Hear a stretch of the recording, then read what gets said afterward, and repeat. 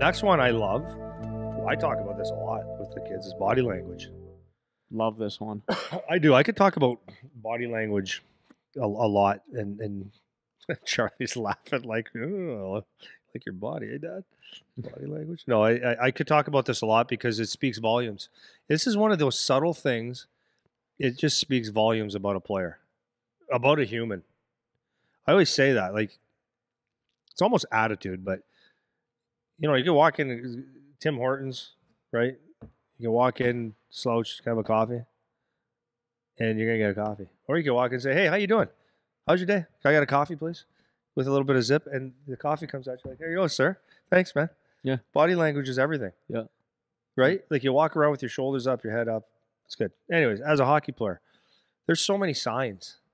Like Brian was saying yesterday, like when scouts are watching a game, and you take a shot on net and you miss the net, and you go, ugh, and like it's everyone else's fault, or like, oh, I'm better than that. Like everyone knows in the rink that you didn't try to miss the net and not score. Yeah. Everyone knows. Yeah. So by you making that gesture of the frustration or, oh, I'm too good for that, whatever it is, it's like you're sending the wrong message.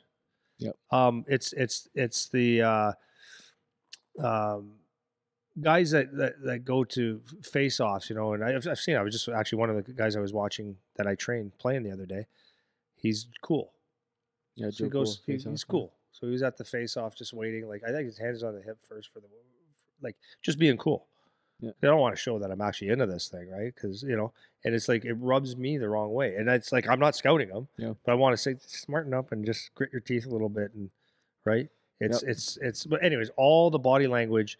And I could talk a lot about this, to be honest with you. Yeah, I'll hop in quick. Yeah. You I know we got to to keep the list going, but yeah.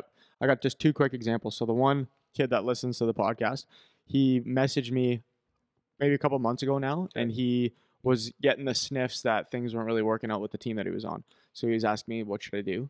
And my advice to him was go talk to your coach and whatever. And he's like, well, yeah, but what do you think? Whatever. And I told him, I said, you know what your issue is. When you're on the ice, you look like you don't give a shit at all, and you move slow.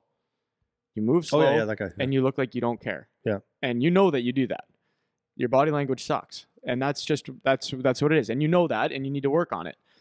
And that's just the honest truth. And it's unfortunate because he does care, and he actually isn't the way his body language looks. Yeah. You know, and this is where maybe we can draw the line between attitude and body language, right? Because he does. I wouldn't say he has a bad attitude. I would say he actually has a good attitude. He's a upbeat kid in his own kind of monotone way. Yeah. But he's never. Would never describe him as having a bad attitude. Yeah. But he does have bad body language. Yeah, and that's, definitely. And that's just from the habit of being that teenager that's just like slouched and chill and cool guy and like that kind of deal. And people notice it. And that's what everyone says to him too. Yeah. Everyone tells him that. 100%. He knows that that's one of the problems. Yeah. You know? And so that's one example of that. The opposite of that, we got a kid that we were just watching him out there today, actually. Unreal young player. Okay, I know you. And this kid has phenomenal body language on the ice because he's probably the best guy on the ice almost every time I've seen him play. And he's got guys all over him, mauling him, hacking him, hooking him, tripping him, whacking him, cheap shot, chirping him. And I've never once seen him any kind of retaliation, never looks at the ref, never says nothing. I've seen him play a few times. Yep. Probably 5 times now I've seen him play. He just plays. And then today, same thing. Guys all over him, and he just plays. Doesn't react at all. Yeah. Which is awesome. Yeah, it's awesome. So 2 things. I almost forgot about this. So when body language there's many different ways. Be aware of it all. Coaches talking to you are not looking them in the eyes. Bad body language. If you're looking like I know, bad body language, and you know what it does? Pisses you off. Yeah, pisses coach off. Yeah, I'll tell you that right now for sure. You're just better off when the coach says, "Hey, Eric," and you go, "Yes, coach," or you don't have to say "Yes, coach," but I need you X, Y, Z. Do it or yell, whatever it is. It's a yes, coach. Yep. Or okay, coach. Like with some enthusiasm, with some zip. You know what I mean? You don't have to be zip. Just body language. Look at them in the eye and say, yes, coach. And just sorry to cut you off. I want to put voice in that too, because your voice, I'm putting that with body language because a lot of time with this kid, I'm talking about his brother too. Yeah. Very soft spoken. Yeah. And it actually annoys me. Yeah. It's like, talk louder. Yeah. I can't hear what you're saying. Yeah. Talk. Yeah. Have a voice. Yeah. You know?